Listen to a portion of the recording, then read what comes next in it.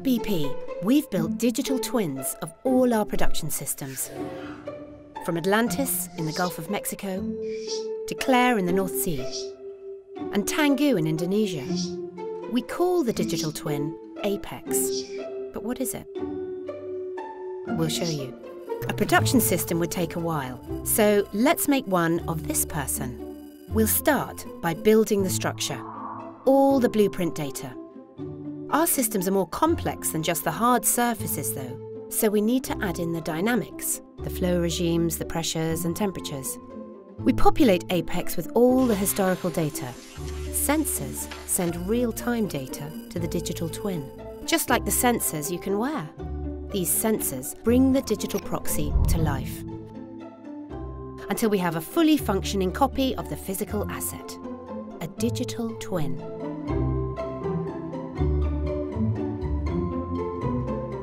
Give it a wave.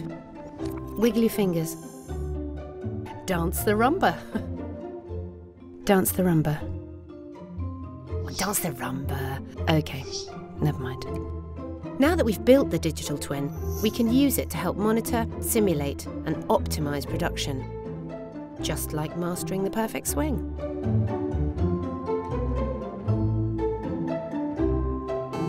Please hit the ball.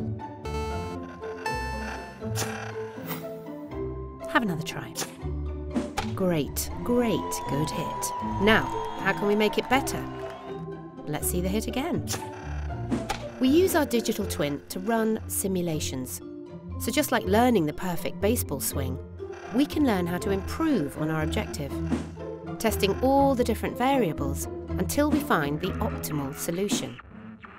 We're using Apex to make our entire production system more efficient, from well through facilities to export, simulating how to produce more oil with less water or with less gas.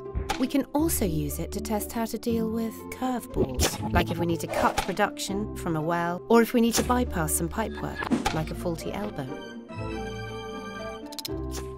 Virtually verifying before refining the real. That's BP Digital Energy.